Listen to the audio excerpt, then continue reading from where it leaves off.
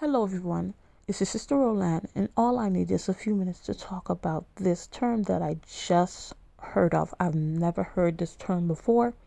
This term, or you may call it phrase, slang, or societal moniker, and I saw it on Osei Duke Jackson's community tab, and it had the picture with the lady with the black on, the one with the black on, and the barcode, and it's QOS. I didn't know what that meant. So, of course, I went in the comments because somebody's going to say what it means, and came to find out it means Queen of Spades.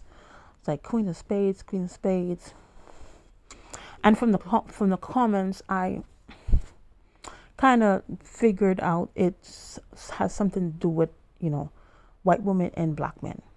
So, anyway, I went to Urban Dictionary. We're going to look into Urban Dictionary's definition.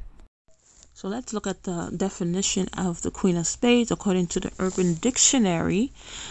The Queen of Spades, the playing cards symbol, usually with a Q above or inside. It connotes white women with a sexual preference for black men. It can be seen on t-shirts or even as a tattoo. Also a way for a white woman to let potential black lovers know she is available. So this is according to Urban Dictionary. So that was Urban Dictionary's definition of the Queen of Spades. Basically a white woman who is sexually attracted to black men. And as I said, when I went in the comments, many men were so proud of that they were being fetishized by a particular group of women. But some men did point out, if you are proud of that, you're happy because of this, that means you have low self-esteem. And many men have low self-esteem because they were not affirmed, they were not praised. Because especially as mothers, we need to take note. Many times we affirm our sons because they are very, very handsome. They're very, very handsome, or they have a great athletic ability, or they are very, very smart. But besides that, most of the time, we don't even have a relationship with some of our sons, and we don't affirm them. The fathers too. Sometimes the fathers don't have anything to do with their sons. They may be more into the daughters, or the father's not even there. So now we have a generation of unaffirmed men. And anything, whether it's good, positive, negative, that they could get attention from, that they could get praise from, that they can feel appreciated, it's because they don't feel appreciated. That's why you would find something like this a good thing, because this group of people signaling you, basically, because they have a tattoo, they have a shirt, signaling you, letting you know, hey, I like you, hey, I'm interested in you, hey, I want to get down with you. But you don't know where it's coming from. Some group of these women were raised in families that had a disdain for a particular group of people, particularly black people. And they may have not seen it in that sense. Maybe they had parents or grandparents that had that type of thinking, but they don't see it that way. They don't think they are better because they have a particular color.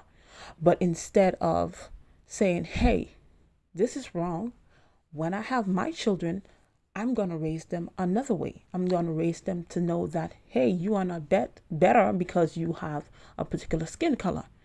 But what some people do, I'm gonna stick it to your face. That's all I'm gonna date is what you don't like.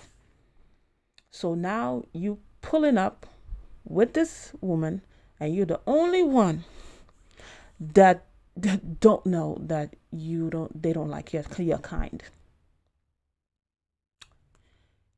Sometimes these connections are genuine, of course. But most of the, when they are genuine, the person doesn't label themselves as a queen of spades.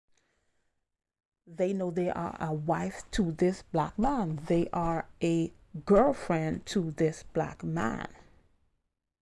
That's what they know. And most of the time it comes from because they probably had a friend that dated this guy, this black guy. Say, girl, this is what went down, this is how it is. And then now, oh, I want to try it out, but not saying that, hey, they are genuinely interested in that person. And then sometimes when we do get in a relationship like this, and then kids get involved, and then it was not a really a genuine attraction, you just got together because, hey, this I'm feeling appreciated and valued by this woman, so I'm gonna stick with her.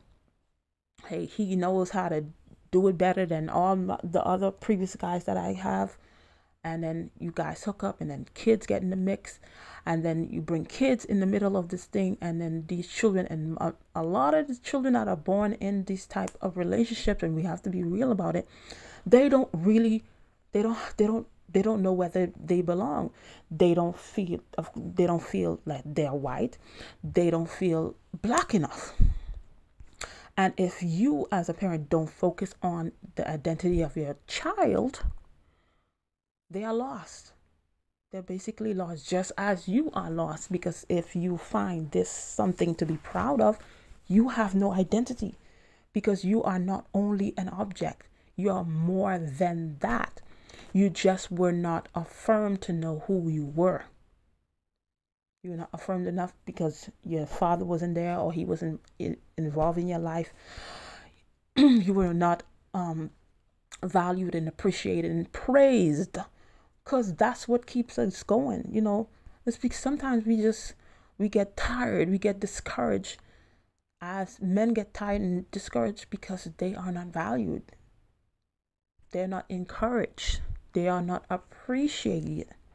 So when they see this group of women appreciate them, even though it's for what's down there, they'll take it, because they have never gotten that before, or they didn't get it enough, so that they can grow into healthy men.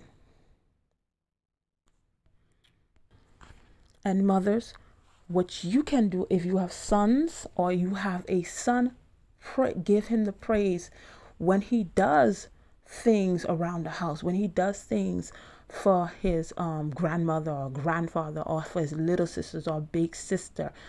Not because he got, or he always getting A's and B's, or he does great, he did a touchdown. Yes, those things are good, but besides the other things, when he helps, when he opens the door for people, a lot of boys don't do this. Trust me, they will close the door on you. Some of them, I'm telling you.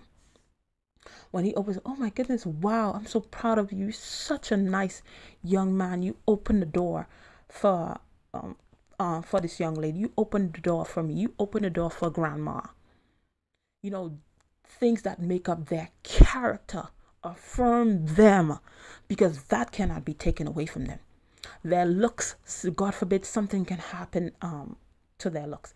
God forbid something can happen that can cause them not to be able to play sports anymore. Sometimes there's I remember this guy who was a very intelligent a man. He started to lose his memory. Even though he was so intelligent. Even your intelligence could be affected, but your character, that cannot be touched the majority of the time, only unless you get, you let people get to you and then you change. But whatever. But besides that, affirm them besides the looks and the abilities they may have. And sometimes the mother didn't do that job. You as a wife, you as a girlfriend, you encourage your boyfriend. You affirm him. You appreciate him. So when things like this happen, when things like this start going around, start going viral, those things don't faze him, because he's secure. I don't need to be that, because somebody fetishizes me. That doesn't give me an ego stroke, because I know where I am. I'm appreciated. I'm appreciated by my mother. I'm appreciated by my wife, or I'm appreciated by my girlfriend. I'm appreciated by my sisters, women that have girls and boys. You make each of them respect each other. You know, because that's a whole other video. But anyway, if you are proud and you feel happy, that gives your ego stroke because you are being fetishized. That's a clear signal you have low self-esteem. Clear signal you were not shown appreciation that you should have been shown, and you're gonna have to deal with that, because a man with low self-esteem, a man who's insecure, that's a dangerous man. Yes, you are. So thank you for watching. That's all I had to say on this topic. Thank you for watching, and I'll see you in another video. Bye.